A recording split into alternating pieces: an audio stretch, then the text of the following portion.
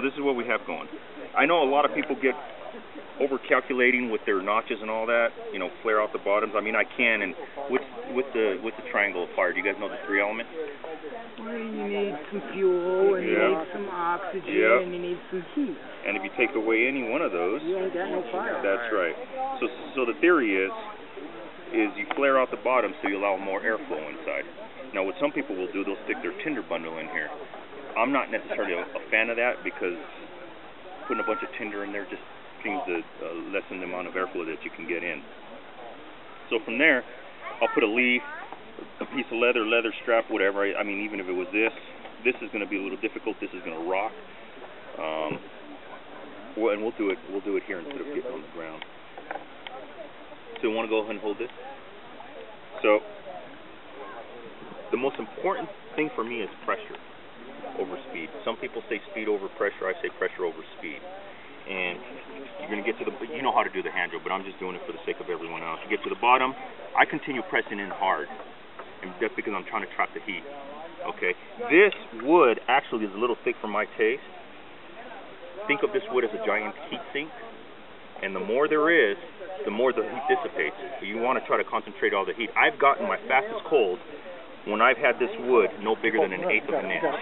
That's when I get my fastest cold. You're cutting them off in the neck. Of course, it also helps, I guess, that the hole's already charred. There you go. So, if... Okay, so that's pressure. And I could tell just by the sound of it whether I have enough pressure or not. And now I could slow down and increase the pressure and I still have smoke.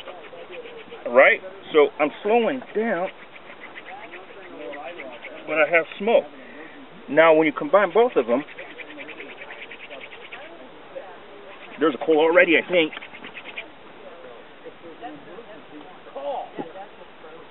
There it is. Nice job, Alan. Nice.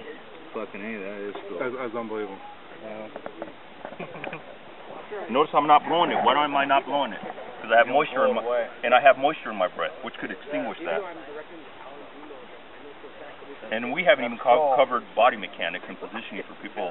I'm not a big guy. You know, there's guys that are big that can't do it, and a lot of that has to do with stamina.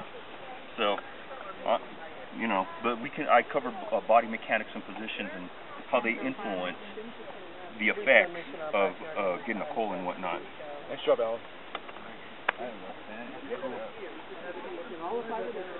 That is amazing.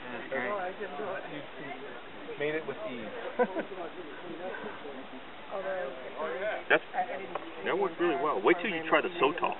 That's what I got a 2-second cold with Sotol. And it is not. Would you use it for a hearth? The Sotol was the hearth, and the mule fat was the drill. Did you experiment much with like the double hearth?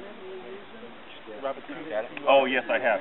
And also, it's getting hot. I gotta put it out. And also, in the notch of a branch. How do you turn this off? You take this Y right in there, and you have a natural Y. But what is this? You think it's this is mullet. That's not. No, that's not 50. You're right. Oh. This is mullet here. Yeah, that's mullet. See, my problem with mullet is I press hard. And it doesn't have the strength. Can you hold that real quick? And see how thin it is? When it's this thin, man, that's when my hands really get together, and that's how you develop the blisters that you have. Yeah. So this is about optimal, and that's about what I want my tip as. Any thicker than that, again, think of it as a magnifying glass. You want to concentrate all that energy into one place. But if it's too thin, there's not enough surface area to create the dust.